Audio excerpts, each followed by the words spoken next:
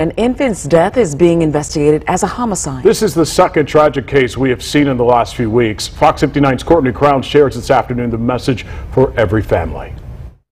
We just need to make sure that we're on top of these kind of things so that we don't find the kid when they don't have a chance anymore. First responders found a baby unresponsive and not breathing on February 5th. The baby was rushed to Riley Children's and passed away on February 9th.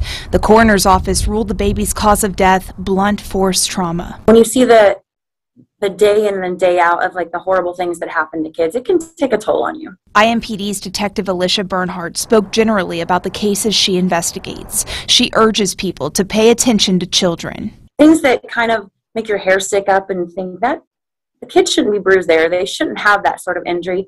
Just say something. Call the Indiana Department of Child Services Child Abuse and Neglect Hotline or 911 if the concern is urgent. Please call police. Please call, whoever we need to get there right away to make sure that kid's taken care of. Before the infant's death on February 9th, another 2-month-old baby, Kimora Sutton, also died with non-accidental injuries on January 21st. We know it's tough on the families. We know it's tough on the community. Experts advise those around children to know their triggers, take deep breaths when frustrated, and identify a person to call for help if you need it.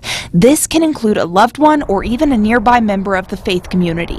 I've never known any of them to, reject someone just because they don't go to that particular place. On the east side, Courtney Crown, Fox 59 News. Courtney, thank you. We have a list of important resources for families posted now over at fox59.com. Just look for Courtney's story.